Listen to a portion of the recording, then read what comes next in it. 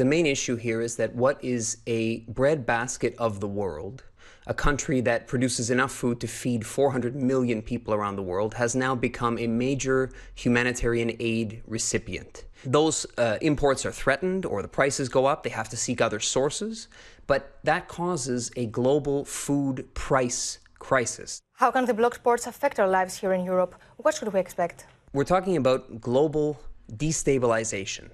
But right now, the world is radically different. If you just think back to 2008, there was no war in Syria, there was no war in Yemen, there was no war in Ethiopia, there was no COVID. Climate change was talked about as something serious coming down the pipe, but it was not sort of directly affecting us. So the world is connected, and there are global consequences to nations being destabilized, to political and social unrest. So you may think your hypothetical person in Europe says, well, it doesn't really matter to me at the moment, I don't really care about that. Well, we're connected. So at some point, it will matter. And we've seen the price increases now.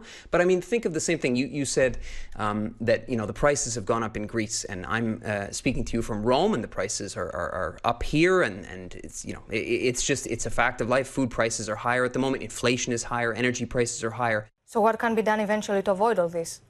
We need an immediate reopening of the ports. I mean, 98% of the grain exports that were going out from Ukraine and from Russia were going through the Black Sea. So if those ports are closed, yes, there are alternative methods, but not at the scale that is needed to keep prices from skyrocketing around the world.